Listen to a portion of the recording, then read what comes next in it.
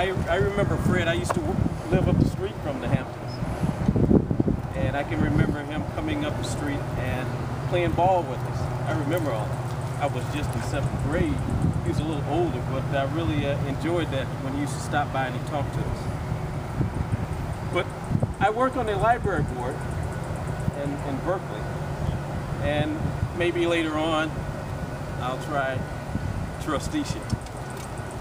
But what I want to talk to you about is the program that Bill and some other guys that are in the group with me, Quincy Jones, what we're doing. I'm the garden person, the garden program. I feel that there is some biotech people out there who are changing the structure of corn so not even the bugs don't want to eat. And I don't know if you feel like I do. I don't want it. If the bugs don't want it, I certainly don't want it. So the program, my program, gardening, is to build community gardens. Not only community gardens, but gardens in your own backyard. Go back to the day when we used to have all of those things, the garden in our backyard, and we didn't have the chemicals in it. So that's what I want to do. I want to get involved with the local government and other social agencies to get grants and items to do this program.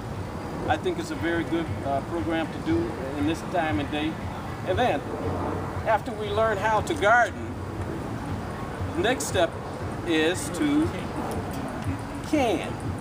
Because what do we normally do? We normally have a garden. Yeah, I got a garden. You eat the tomatoes off of it, and guess what? You get tired of them tomatoes and them greens, and you let it, what? Rot on the vine. What's the next step?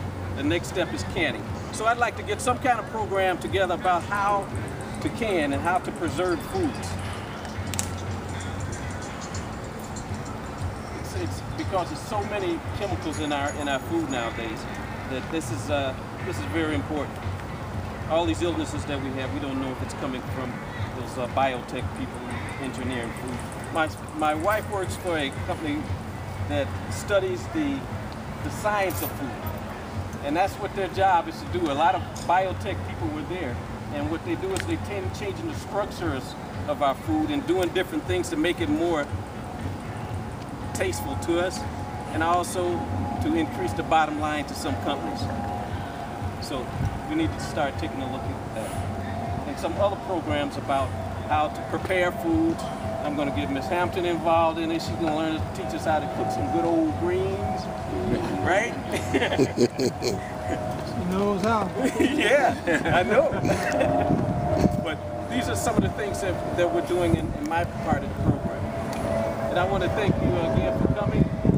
And that's the end of my